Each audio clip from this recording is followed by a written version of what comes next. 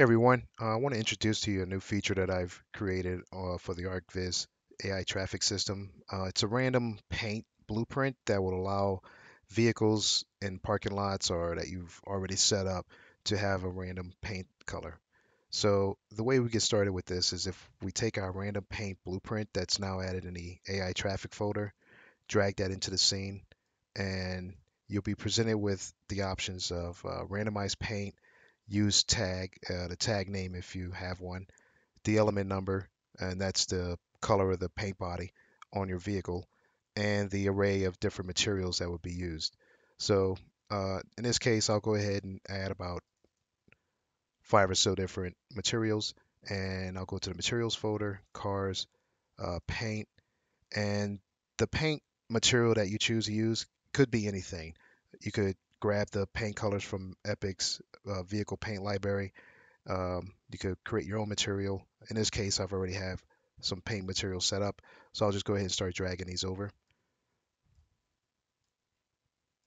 and I'm just randomly picking different materials. And you should be good to go by just simply clicking the randomize paint option here, and that's going to go ahead and change the paint color of any vehicle that has the AI source as a parent. So, and use tag, if I enable use tag, I could now select certain vehicles that I want to have the paint color change. And by doing so, once I have those vehicles selected, all I have to do is just give them a tag. So under actor, just show advanced option, I could choose to add to the array for the tag. In this case, I'll call it car. You can name it anything you want.